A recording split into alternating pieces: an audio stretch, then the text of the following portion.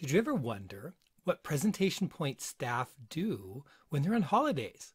Well, if you're our founder, Kurt DuPont, for at least one of his vacations every year, he donates his time to a nonprofit organization and cooks for over 150 hungry campers. So the nonprofit organization Kurt works with is called Chiro. It is a Belgian youth organization which has over 100,000 members.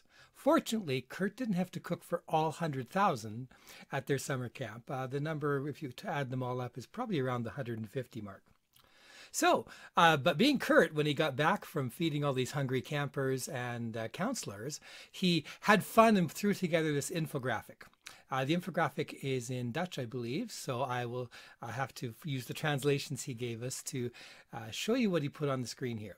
So at the top of the infographic is the timeline. So the kids arrived at the camp on July 23rd, and then they stayed until the August 1st. Here's the different groups, the different subgroups within the organization, and here's how many members each of them sent, and he's put together an infographic showing the number. 94 of them arrived by bus, 11 by car, 44 by cycle, and 10 arrived by airplane.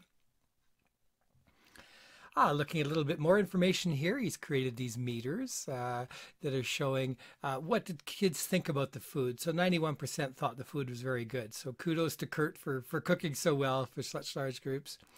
And happiness level, 85% of them, rated that their time there was very happy. Unfortunately, only 41% had good sleep. So that could be due to all the excitement and the fun and everything else going on with the kids. And, but that happens when you get into the camping environment. Some comments, kids like, there were 36 that made comments, at least some of the food that they didn't like. 7 kids did get homesick, and 4 children did need to see a doctor, and one of them did end up in hospital, hopefully with nothing very serious. Over here we have the funds raised and the funds paid. Down below we have how many people mentioned the camp on Facebook and how many mentioned it on Twitter. And here we had the decibel level, which with that many children was quite high. They went through 89 liters of milk and 870 liters of water.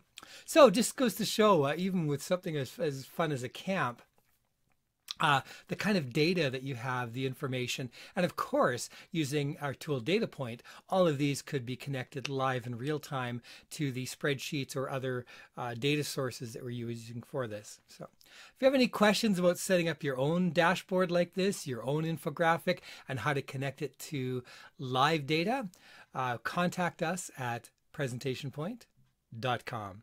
Thanks for listening.